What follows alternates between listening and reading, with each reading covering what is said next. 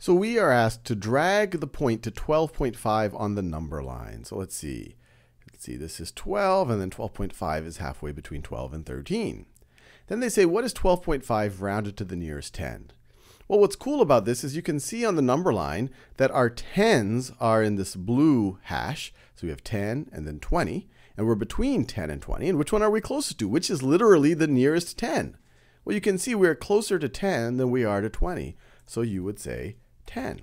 And this helps us build an intuition for what rounding to the nearest 10 even means. Because you might know a rule like, hey, look, you go one place less than the tens place, which would be the ones place. And if it's less than 5 there, you round down to 10. If it's 5 or greater, you round up to 20. But you see why over here. We are just closer to 10. Let's do another example here. So here it says drag the point to 0.136. So this is 0.13, this is 0.14. So this is 13 hundredths, and this is 14 hundredths. And let's see, there's 1, 2, 3, 4, 5, 6, 7, 8, 9, 10.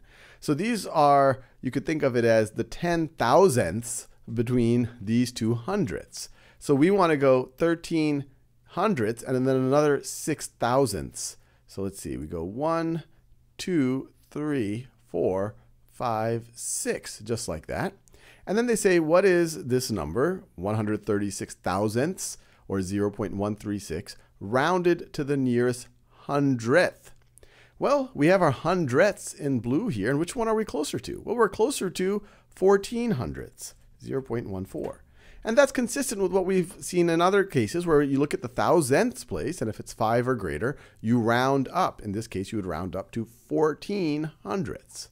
Let's do a few more examples here. So let's say that, so they're asking us which point is at 44.197 on the number line.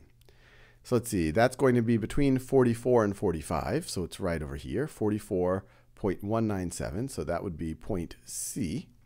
And then they say, what is 44.197 rounded to the nearest whole number? Well, there's a couple of ways to think about it. You could just look at the tenths place and say, look, that's less than 5, so we round down to 44.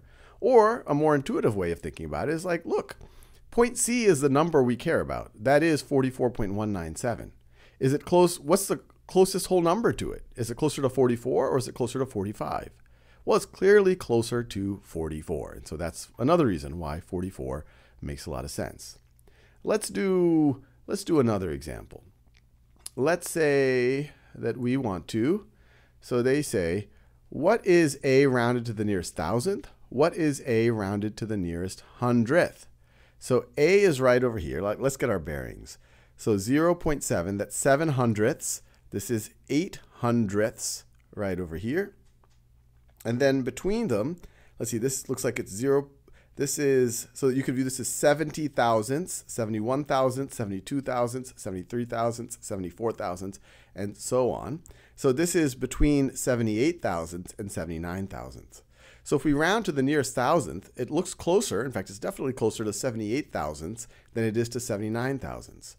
So I would say this is 0.078 or 78 thousandths. It's closer. That's the nearest thousandth. What is A rounded to the nearest hundredth? Well, what are the hundredths that it's in between? It's in between 7 hundredths and 8 hundredths. And which one is it closer to? Well, it's closer to 8 hundredths, 0.08. So once again, the whole point of this video is to appreciate when people say round to the nearest whole number, to the nearest 10, to the nearest thousandth, to the nearest hundredth, you can think of it on a number line and just say, well, what is the closest hundredth to it? Or what hundredth is it closest to? Which thousandth is it closest to on the number line?